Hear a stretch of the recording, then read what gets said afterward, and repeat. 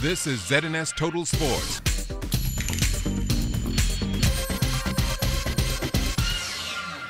Welcome to sports, everybody. Last night, the Chris Brown Invitational taking over the Thomas A. Robinson National Stadium, and world-class stars were on full display.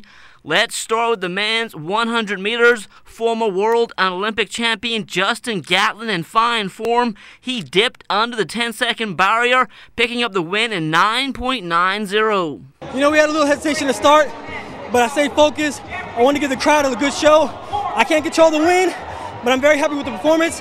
Hope everyone is too when we bring it again next year. On to the men's triple jump now. Levan Superman Sands performing for the home crowd. He finished third with a best of 54 feet 6 3/4 inches. This night, though, belonged to current world and Olympic champion Christian Taylor. He won with a leap of 56 feet 1.5 inches. The men's 400-meter hurdles closing out the night on the track.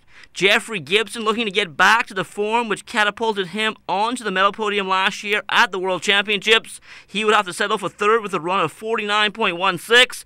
Johnny Dutch picking up the win in 48.36. I just had a strategy just to get out since I started behind, make up the stagger, and then just let my momentum carry me on the backstretch and really just bring it home. I've been doing a lot of 800 meters, so my strength is there. It's a world-leading time early on in the season. What plans do you have heading into the Olympics this summer? Taking meet by meet. It's still early, so I'm satisfied with that time that I can go back home and work on minor things and try not to over-race this year. It's all about timing. The Chris Brown Invitational, not the only sporting event going on last night in the capital. With their backs against the wall, the Commonwealth Bank Giants were trying to avoid a sweep in the New Providence Basketball Association's best-of-7 championship. Down 3-0 to the Mailboat Sideboards, the Giants knew it was win or go home, and they came away with a 93-88 Game 4 victory. Duran Cox led the Giants with 24 points. Jarrell Coakley added 21 points and 22 rebounds. Eugene Bain had a game-high 25 points in the loss. Livingston Munnings added 17 points and 10 boards, while Ernest Saunders followed with 12 points. Game 5 will be played tomorrow night back at the AF Valley Gym, and once again, it's win or go home for the Giants. The New Providence Women's Basketball Association's 2015-2016 season in the history books, and President Minez Cargill Sherman happy with the way things went both on and off the court. We've had a pretty good season in terms of fan support. Again, I want to say thank you. We're still working hard to get the environment clean as possible as we can. You would see that we have a whole lot of improvement in terms of the cleanliness of the gym, the fan improvement, the behavior. Everything is wonderful this year. Team Bahamas still celebrating its 3 silver medals from the Carifta Water Polo Championships in Trinidad, and Coach Laszlo Borbelli says this is proof that the program is headed in the right direction.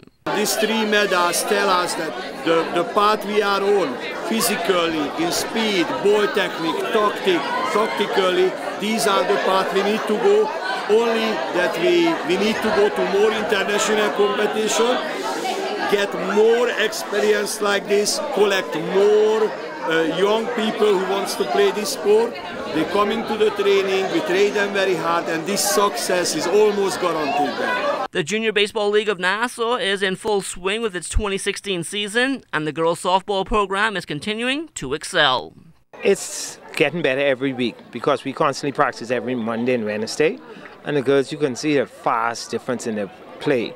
And if you notice in the Austin Knowles tournament that just passed, St. Anne's won it, 7 out of the 9 starters on the field are from JBLN. So it goes to show the level of play. And the girl who won, should have won the MVP, Miss Cartwright, she is 13 years old, and she's one of our upcoming stars in JBLN. Professional boxing returning to the Bahamas last weekend at the Kendall Isaacs Gym, and promoter Ronaldo Minez believes he's on the right track.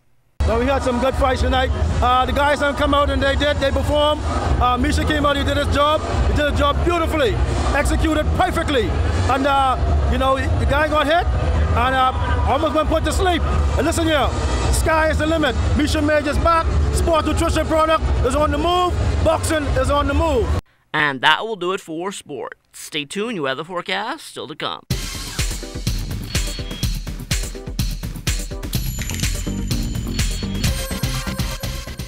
This is ZNS Total Sports.